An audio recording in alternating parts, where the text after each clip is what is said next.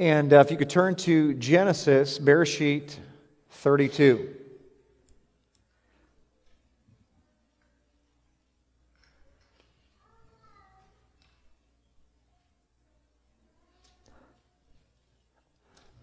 Genesis chapter 32, let's begin. So Jacob went on his way, and the angels of God met him. When Yaakov saw them, he said, "This is God's camp." And he called the name of that place Mahanaim, which is, it's two, what's it mean? 2 camps, if I remember right? Yeah, 2 camps.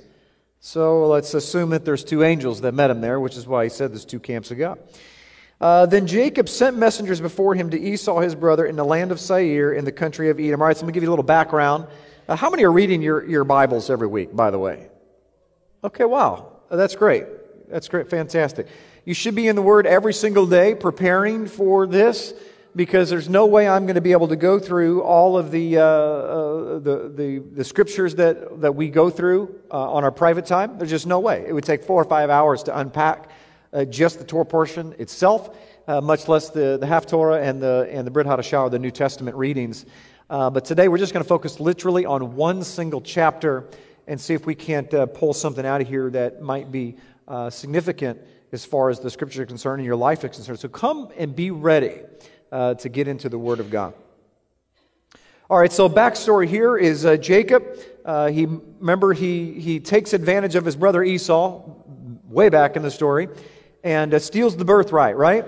And Jacob is just a guy that just is constantly wrestling with people, is he not? He's constantly manipulating, constantly deceiving, constantly doing whatever it takes to get on top. Matter of fact, in today's world, he'd be called a company man. He's the guy that climbs the corporate ladder. He'll do whatever it takes, step on whoever he needs to get to the top. And so he ends up taking advantage of his brother. Mom says, "You need to go out west." And so he takes off and he goes and he finds himself with Laban. Falls in love with Rachel, and Rachel ends up not being his first wife. He gets tricked. The tricker gets tricked, and then later comes the treat. But he ends up with Leah, then he ends up with Rachel, and then ends up with their 2 maid servants. And so, I don't know about you, but having 4 wives would give you a headache every single day. But what would be worse is if a woman had 4 husbands. It would give her more of a headache, right? My wife always says that. She says, "Jim, what's up with this 4 wives thing? If women could have husbands, we could actually get something done around the house."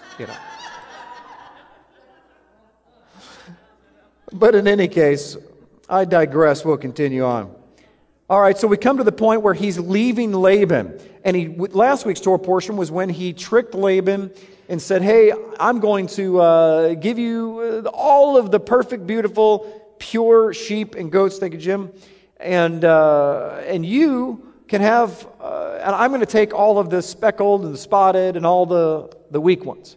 And Jacob had a plan, and his plan was to take these trees and split the bark and make stripes and put them in the water. And when the sheep came to mate, they saw that shocked their system, and scientifically, chemically, it messed with them as they were conceiving, and they bore spotted, speckled, and striped sheep, and he kept all the strongest ones. And so Jacob once again takes advantage, and now it's time for him to leave. He takes everything that he's got, and he takes off. But he wants to meet Esau.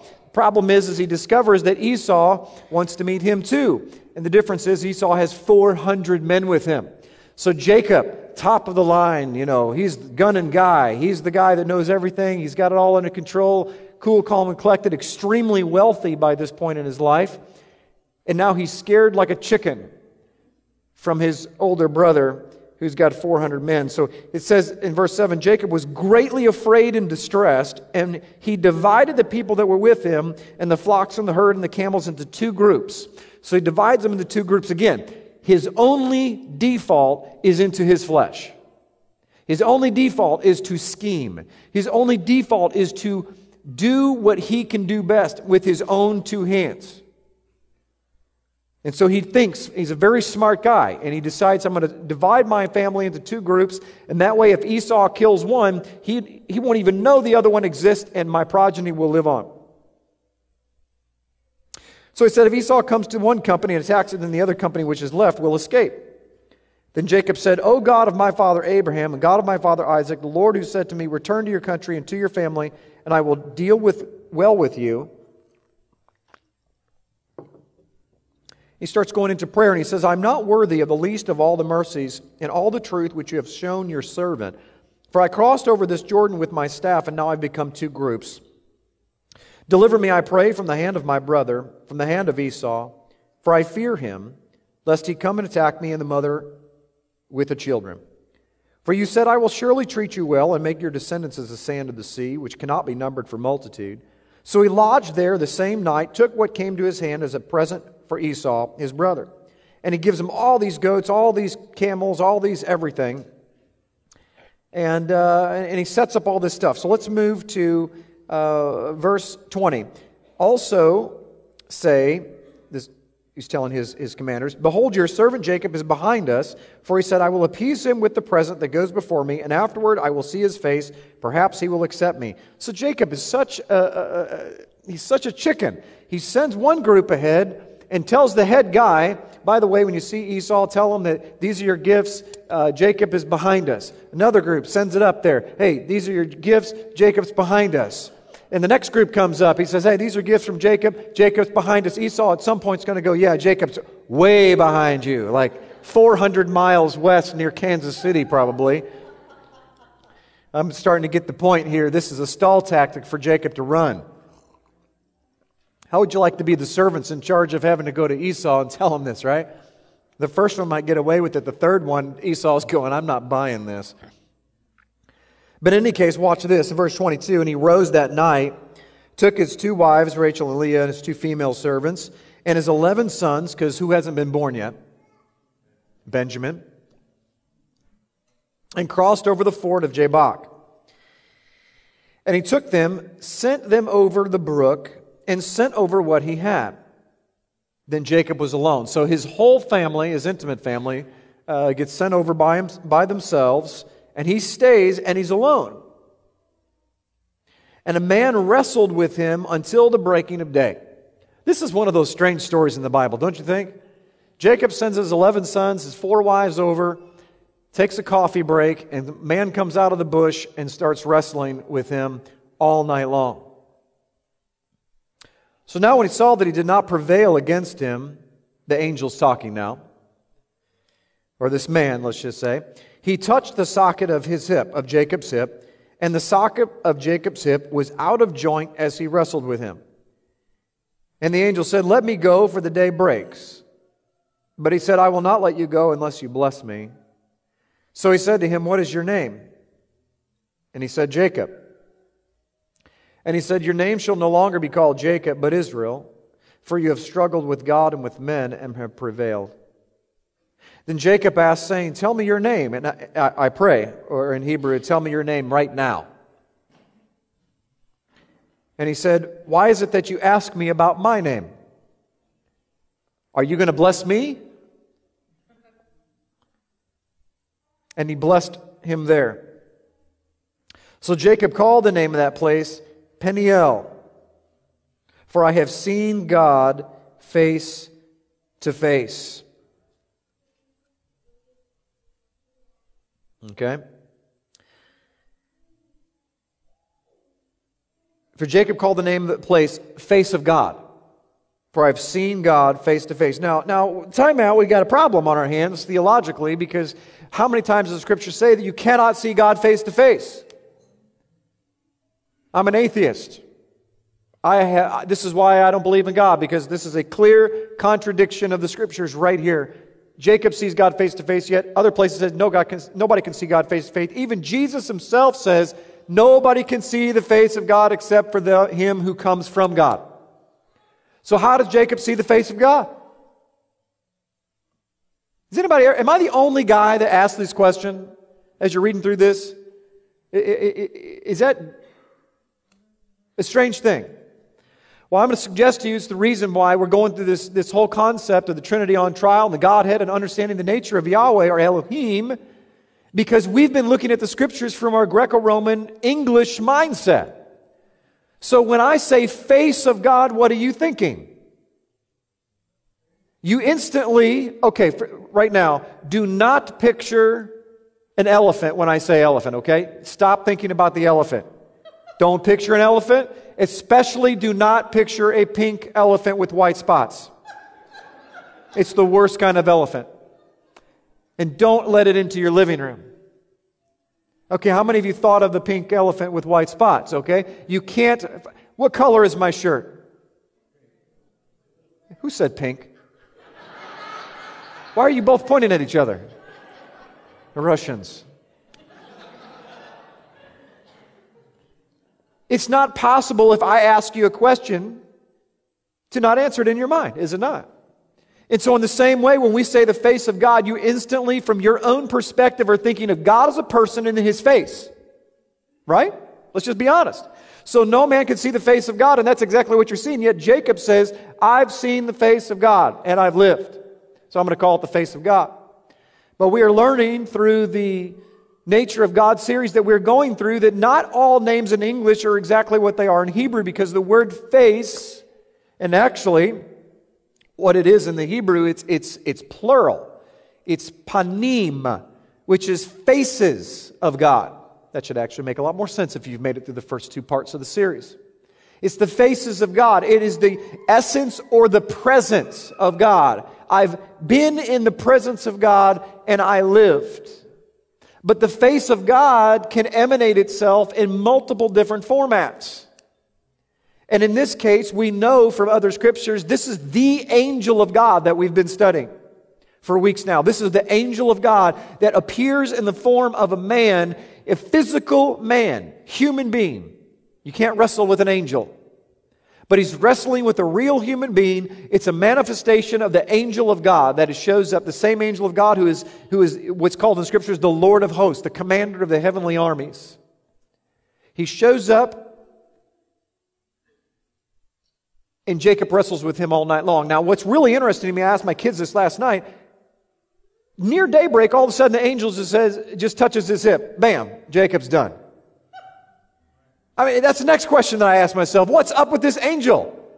I mean, if you're going to wrestle someone, why not pull the whole hip thing like 5 minutes into the wrestling match? Why wait, 8 hours later, right before dawn? There's a reason why. And why is it the hip anyway? Why not the neck? Why not the shoulder? Dislocated shoulder hurts. Why not just crush him and kill him? Just leave one eyeball open so you can speak to him, But he doesn't. He refrains using his divine powers and pulls him out right at the last second. There's reason for this. We'll come back to it in just a second. Therefore, to this day, the children of Israel, he says, in verse 31, just as he crossed over Penuel, the sun rose on him and he limped on his hip. He limped on his hip. Therefore, to this day, the children of Israel do not eat the muscle that shrank, which is on the hip socket, because he touched the socket of Jacob's hip and the muscle that shrank. Did you know that there are many Native American Indian tribes today that do not eat the hip muscle of the deer? And a friend of mine is a Cherokee, and he always wanted to know this. And so he did this big, long research and discovered that the Cherokee Indians were Hebrews. And if you go into Tennessee, you'll see a 700-foot-long memorial in one of their caves, and the writing on their cave is ancient Paleo-Hebrew, because they were, many of the Native Americans actually were the dispersed Israelites that came over to America. And he found out that the reason, when he did this 3-month journey, true story, actually he was the great-great-great-grandson of Sitting Bull. I got to meet him. I was sitting right next to Sitting Bull. And he went back to his chief of the Indian tribe and he said, "Chief, this is what I've discovered. I discovered all these things that I discovered. This is why we don't eat the hip of the deer, is because of commemoration of Jacob wrestling with the angel and being touched by the hip, and the Israelites did all this and so on and so forth." And the chief was just shaking his head, interesting. And he finished his dialogue. It took him like 15 or 20 minutes just to unpack everything that he had learned. He traveled to the United States about looking at his heritage. And the chief said, "Tell me something I do not know." And the great-grandson of Sitting Bull said, "Well, why didn't you tell me? Why did you let me travel the entire, planet, Earth to discover these things?" You need to discover it on yourself. In many ways, I believe Yahweh's the same way. He says, you need to discover these things on your own. You need to discover these things on your journey. Why did the angel wait till the very last minute? Because it's prophetic of what happened in Jacob's life. So let's back up and discuss this chapter real quick. We spent 15 minutes going through the chapter. Now let's open your eyes up to what's really happening. First of all, we go back over here into verse 7. Jacob was greatly afraid and distressed, and he divided the people that were with him and the flocks and the herds and the camels into two groups. What is Jacob's name going to be changed to? Israel. So Israel's people get divided into two groups. See the connection? All right, so Israel, made up of 12 tribes, is eventually going to get divided into two groups, the northern house of Israel and the southern house of Judah. Those two tribes are going to be split up. What is the purpose right here that Jacob says the reason why he is splitting up his groups? To ensure the survival of his people, right? Have you ever thought that maybe God is so ingenious that He divorces the northern kingdom of Israel on purpose to ensure, by hiding them in the earth realm, ensure the survival of His people? The enemy would have no access. Why?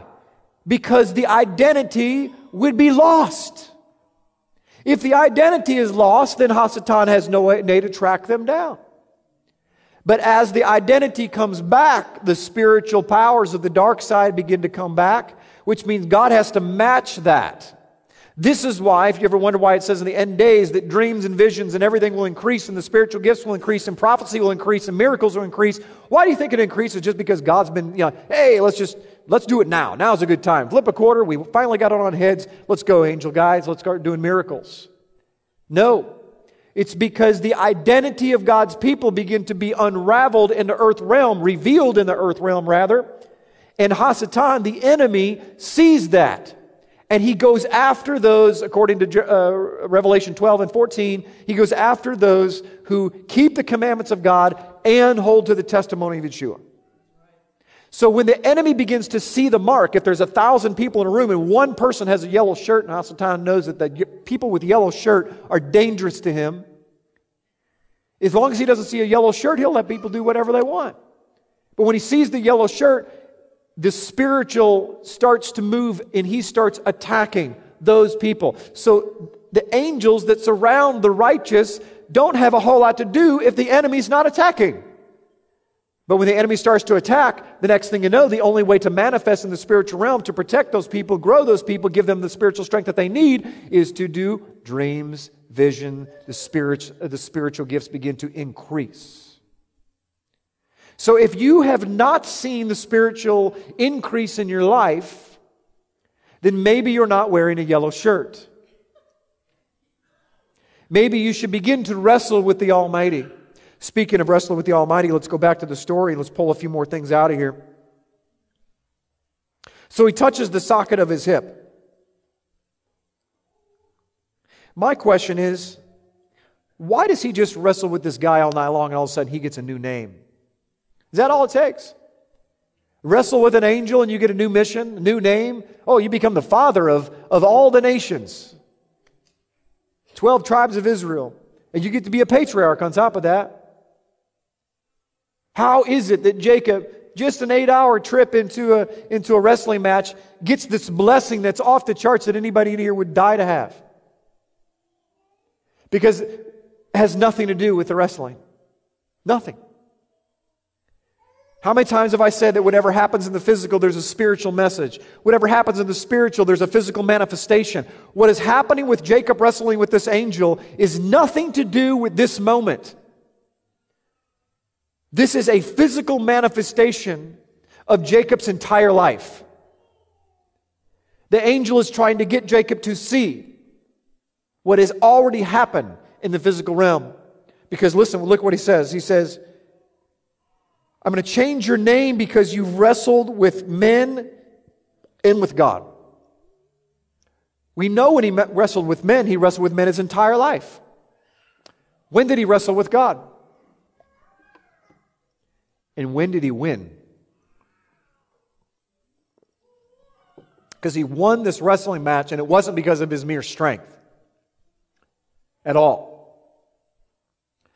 If you're in a wrestling match with God, who wins? Pretty rhetorical question. I just prefer not to get in the ring. But let's say that you are in a wrestling match with God. If you're wrestling with Yahweh, typically what are you wrestling? How many of you felt like sometimes you're just wrestling with God? You're just wrestling with something in your life, man, right? When you're wrestling with something or struggling with something, typically that means that you are not doing what He's asked you to do, and you're struggling with that. You're wrestling with doing the right thing or the wrong thing, and the things that I want to do, I don't want to do, and the things that I do want to do, I don't want to do. Romans chapter 7. What a wretched man that I am. So when you're struggling with God, when you're wrestling with God, typically it's because you're not trusting the Father enough to obey Him, right? This is the epitome of Jacob's life. He does not trust Yahweh enough to literally do what He said, just because Yahweh said so. He wants to do it on his own. Do you know anybody like that? I know every time I look myself in the mirror, I remind myself that I am Jacob. And it's not coincidence that my name is Jacob. James and Jacob are the same word in Hebrew. I tend to want to take things by myself and do things by myself. And when I'm $5 short, I want to just do it myself. We're in the middle of fundraising for broadcast. I can't tell you how many times it's crossed my mind. Well, I could have done this in my past. I could have raised this money. I could have done this myself. Maybe I should just take a sabbatical and go start my business back up again and just fund the ministry since God's people are not standing up to the task. Or maybe it's just short and God Lord, just let me handle this. I can do this. I can do it. And then right when His finger gets close to my hip, I say, okay. I understand. It's your deal. I'm not going to do this.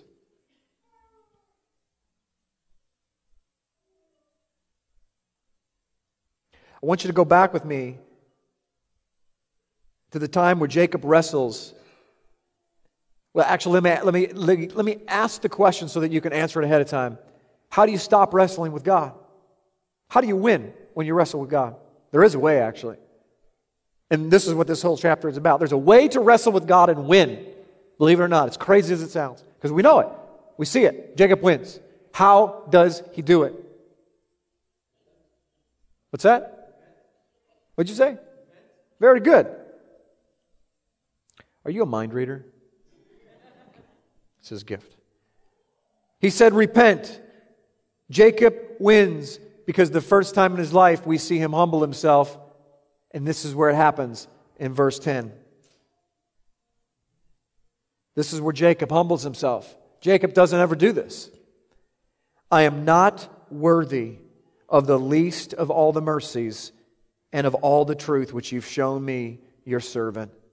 For I crossed over this Jordan with my staff, and now I have become two companies. Jacob, his entire life, has always been his guy. I mean, you're not going to find very many prayers from Jacob. Jacob's a guy that just takes the wheel in his own hands. Future, his hands. The world teaches that. You want something? Do it yourself. It's been most of my life, my motto. Instead of just sitting back and letting Yahweh do it. It's a lot less stress, by the way, to do it that way.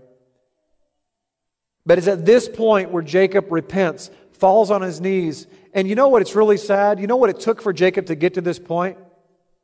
Fear of death. Fear of death.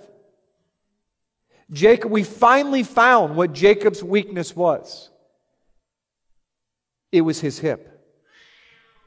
You say, Jim, what do you mean? Well, you have to know a little bit about ancient Israelite culture to appreciate what's really happening in this wrestling match. Because the hip, this muscle is the strongest muscle in your body. This is called the thigh. This is the hip and the thigh. And the hip is connected to that very, very strong muscle of the leg. And that thigh in ancient Israel, in that culture, was a symbol of authority. And if you were the patriarch of a house and you gave an order to your servant, that person, or if they made a promise or an oath to you, they would take their hand and they would put it right up underneath the hip, on the thigh. And they would make that oath and promise you. How many remember this happened in the Bible? Abraham and his servant Eliezer. Abraham says, go get a wife for my son Isaac. And the servant puts his hand on the hip, on the thigh of Abraham, makes the oath and leaves by the authority of Abraham. So what happens is Jacob has been his own authority his whole life. He's always been used to doing things his way. But finally he comes to a place where he realizes he needs help. He can't do this. He's not going to make this one out alive. His children are at risk. His beautiful, lovely, and most beloved wife, Rachel, is at risk. And his son, Joseph. And his other 10 sons on top of that. His life is flashing before his eyes. He sends his children over across the river. And he stays there to beg for mercy from the Lord God. And it is at that moment where Jacob's hip was displaced. Before the angel touched it. The angel only touched and manifest what had already happened in the heart. Jacob broke in the wrestling match that he had been wrestling with God his whole life, and he won by repenting and admitting he needed help. The reason why the men of this congregation are so strong or getting stronger is because they're finally recognizing that they need help. Stop wrestling with God, ladies and gentlemen. Stop. And admit you can't do it. You can't. You can't be good enough. You can't keep the feast days good enough. You can't keep the Shabbat good enough. You can't love God good enough. It's not going to happen. So stop. And admit it. Humble yourself on this side of the river. And the family on the other side will be fine. When you stop taking measures into your own hands, and you step back and you let the Holy Spirit work in your life, He will not only come in. See, here's what happens in the physical realm. It says right here, Jacob walked with a limp the rest of his life. And I submit to you that he had never stood stronger or straighter. Because he gave up the authority in the physical realm and he became the patriarch of Israel. He traded the authority of deception and taking matters in his own hands. He traded that to be the patriarch of Israel. He traded the sheep and the goats for the blessings of the Almighty. He traded having to figure it out himself for a spiritual recliner where he could just sit back and watch Yahweh do what He wants to do.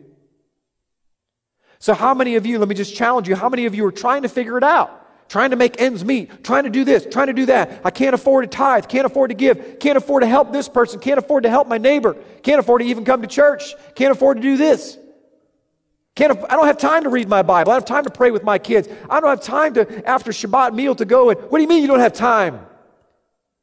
You're Jacob. Stop wrestling with the Almighty. He sees the need. Obey Him out of your lack and watch Him open the windows of abundance.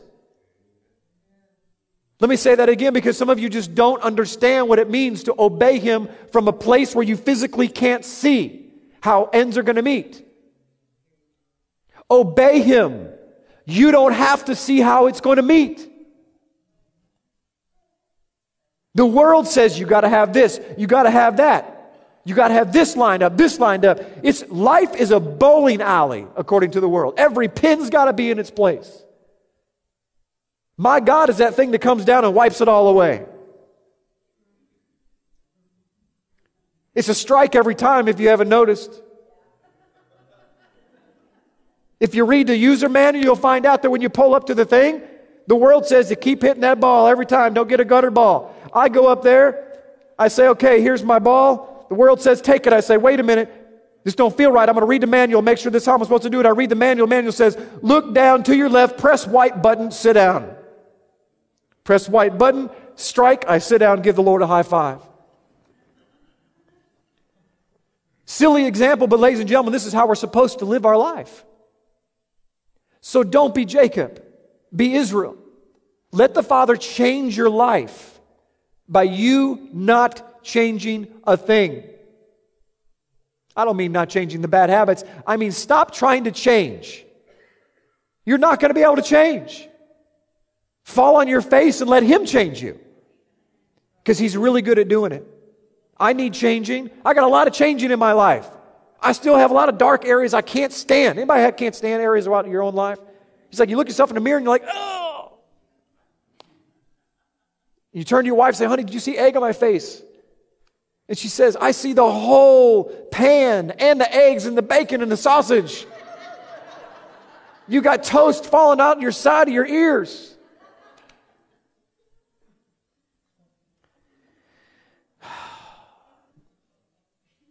So God is good, isn't He?